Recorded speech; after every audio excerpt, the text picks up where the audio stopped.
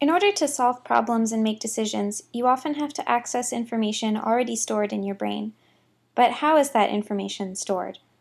There are a lot of possibilities, but the one we're going to focus on in this video is the semantic network approach, which argues that concepts are organized in your mind in terms of connected ideas. You can kind of think of this as parallel to how information might be stored in a computer.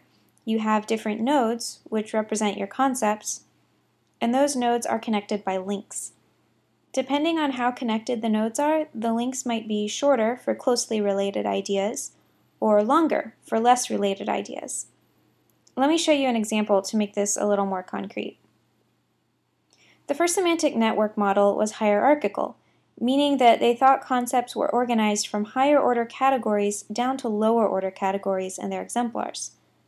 So let's start with a general category, animal. So that's this node here.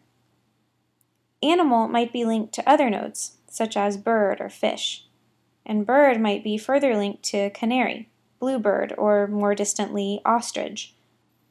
Ostrich is probably not the first thing you think of when you think of a bird, so that's why its link is longer.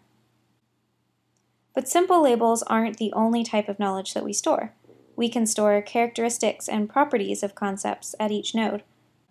According to the principle of cognitive economy, which just means that our brain is efficient, we store these properties at the highest possible node. For example, then, instead of storing can breathe at each animal's node, we store that property just at the animal node. More specific characteristics, such as sings or long legs, would be stored at lower level nodes. One pretty interesting piece of supporting evidence for this type of hierarchical organization comes from how long it takes people to verify certain statements. In this kind of test, you say a statement and ask people to tell you if it's true or not. As you can imagine, people verify a canary is a canary pretty quickly. It takes them a little longer to verify a canary is a bird, and even longer to verify that a canary is an animal.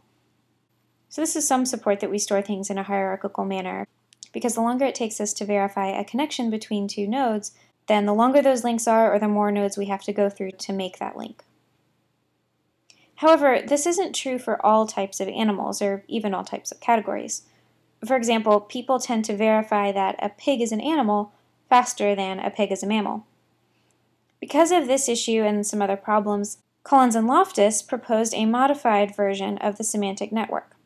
Rather than a hierarchical organization, this model says that every individual semantic network develops based on their experience and knowledge.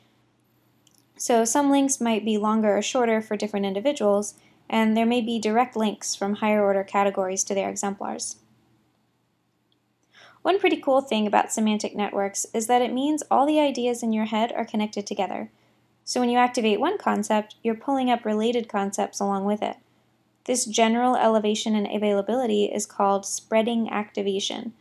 For example, if I say fire engine, not only do you think of a fire engine, but related concepts such as trucks, fire, even the color red become activated, making it easier for you to retrieve or identify those items.